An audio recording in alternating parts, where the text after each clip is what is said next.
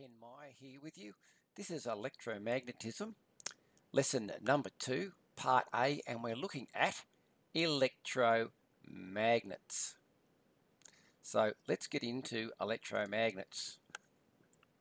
So magnetism and electricity are all very closely related, and it is that magnetic field that relates them together. Most of the electricity we generate relies upon this relationship between electricity and magnetism, as do motors the other way around. We use electricity to create magnetic fields to turn motors around, and in many other electrical components we're turning mechanical energy into electrical energy, or we're turning electrical energy into mechanical energy. So in this lesson we're going to explain electromagnets and a number of the terms and equations that relate to them, some of the jargon around electromagnetism. So if you're following along in the textbook, which is Electrical Principles by Phillips, then this is chapter 11 and section 2, magnetic effect of an electric current. So here's our first little diagram, and let me just turn on my pen. And obviously we've got a battery here providing a DC direct current from plus, and we're using conventional current flow, so therefore the current external to the battery is flowing from the positive terminal through and back to the negative terminal. We've stuck a lamp in series in the circuit, A to limit the current, and B to demonstrate that there is actually current flowing. But the important thing we want to be able to demonstrate is that there is also a magnetic field that surrounds the wire. So that's what we're demonstrating here with these little dotted lines, what we would call concentric donut shaped lines that are in here. The magnetic field, of course, being the strongest, therefore you would have more donuts in close, and we would have less donuts of magnetic field out here a little bit wider. But the important aspect that we need to understand is A, there is a magnetic field. B, that magnetic field is strong near the wire. It gets weaker as it gets further away from the wire. And believe it or not, that magnetic field has a direction. And if we were to place compasses inside the magnetic field, all the north arrows would point in one direction, and obviously the south would point in the opposite. So in this particular case, we say this field is going in this direction here. So remember, magnetic fields don't rotate, they don't move, but from a north-south perspective, we will put arrows to indicate this is the direction of the field. So an electric current causes a magnetic field to be created around the conductor, and it's all the way around the conductor, so it's like a cylinder that follows the conductor wherever it goes. So direction of the field.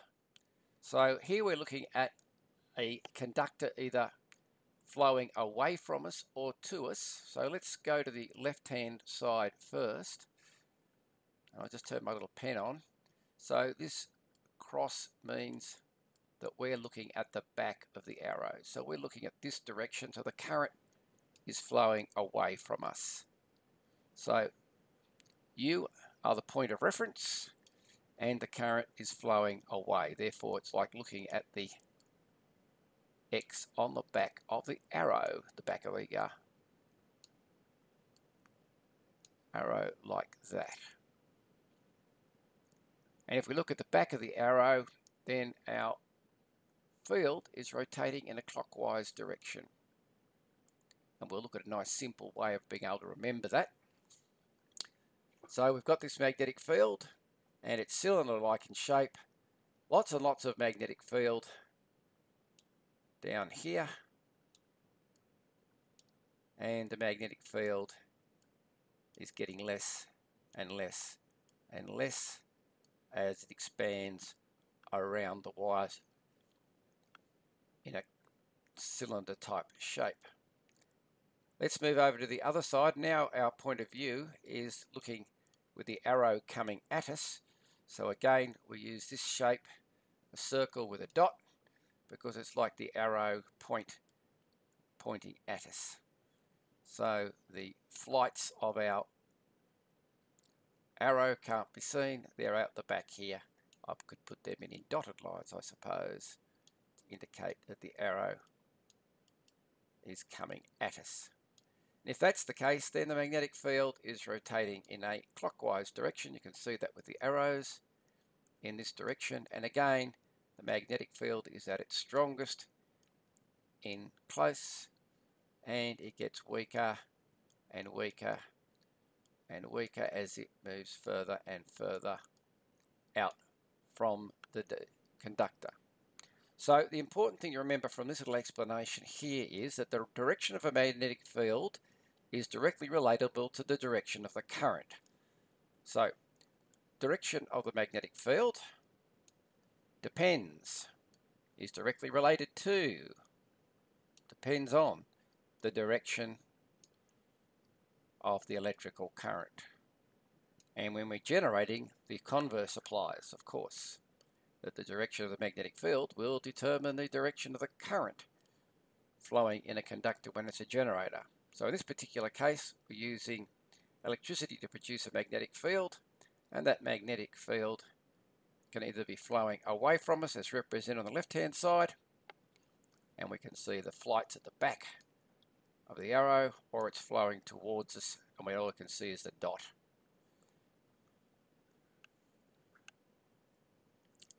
So here's the little handy rule. It's called the right-hand rule.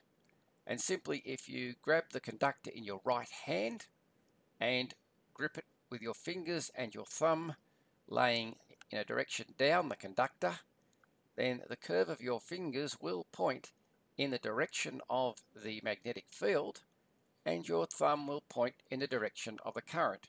So if you know the direction of the current, you can put your hand on the current in the conductor, and you could determine the direction of the magnetic field. Or if you know which way the magnetic field is, you can put your hand on in the direction of the magnetic field, and your thumb will tell you the direction of the current. So it can be used to determine current, and it can be used to determine the direction of the magnetic field. So the right hand thumb or grip rule is to find the direction of a magnetic field around a conductor, and also the direction of the current if you know the direction of the field. Now to the physics. Magnetic fields around two conductors. This is what this lesson really is all about. We've introduced you to what is the magnetic field and how it's created by current flowing in a conductor. But what happens when two conductors are sat parallel and adjacent to each other and they're both producing a magnetic field? So the first is that if they are both flowing away from us or both flowing to us, it doesn't matter because it's the same thing, just from slightly different perspective. Then, as the arrows indicate, the magnetic fields are going to want to join up. That's what's going to happen. You'll see here, the magnetic field wants to come across. It wants to join up through here, continue on, and come back again. The effect is that magnetic forces want to push the two conductors together. So that's what the magnetic forces of attraction will happen. So current flowing into the page, both conductors, we get an attraction force. And on the right hand side, if both of the conductors are flowing towards us rather than away, it's just the same field looked at from a different perspective. And you can see again, the magnetic fields want to combine. That's what actually makes the attraction. The two magnetic fields want to line up. They want to be joined together. Therefore, again, we get this force of attraction. You can see our arrows saying, okay, let's get our fields as close as we can, and can we join them together? So when the current is in the same direction to adjacent conductors, then they are attracted to each other is the physics that we need to understand from this particular slide. So here I've got a nice three-dimensional drawing to show you what those fields look like in 3D. So again, we've got two currents, both in the same direction, and again, the magnetic fields here will want to flow across and into each other. So this is the kind of effect that we would get with these magnetic fields. They're going to want to join up with each other. So if I grab this third one down here, it's going to want to join into the third one here. That line of force is going to want to join up to the third line of force here. So there you can see they're going to want to join up with each other. So we get this nice connection across the fields. The current is both carrying in the same direction. You can see the currents here both in the same direction. Therefore we get this force of attraction. They're going to want to pull each other together because there's this concentric magnetic field built around each of the conductors. But what happens when currents are in the opposite direction to each other? So you can see here we've got one current coming out of the page towards us. So here we've got current coming towards us. I'll just colour the dot of the arrow in purple. So they're coming towards us. This one, the current is going away from us. So here we have magnetic field, another magnetic field. But as you can see, these two magnetic fields, as they come towards each other, have got arrows in the opposite direction. So they're going to want to push each other away. That's what's going to happen. So the fields are opposite to each other, and you're going to get this form of repulsion. They propel each other away. Rather than attract, they actually drive each other away in the opposite direction. So they're both doing an amount of pushing in the opposite direction. So currents that flow in the opposite direction to each other simply repel each other. It's obviously it's the opposite to them both going in the same direction. And again, I thought it would be handy just to look at it in a two-dimensional / three-dimensional picture. And again, you can see I've got a magnetic flux, and if I was to draw it coming out this way, and this one coming out this way, you would see that they are opposite to each other. So in actual fact, rather than hit each other, they actually deflect from each other and push each other away. So it actually ends up bending it away, and we get this repulsive action of wanting to push away because these concentric lines of force or flux are simply, I'll go back again, pushing each other away. And on this drawing you can also see that it's not single dimension, it's actually all happening in 3 dimensions. And you can see here, here's the flux around the wire, or the current that's creating that flux is creating this shape. So I've got an electron flow, so it's also creating this flux that is all the way around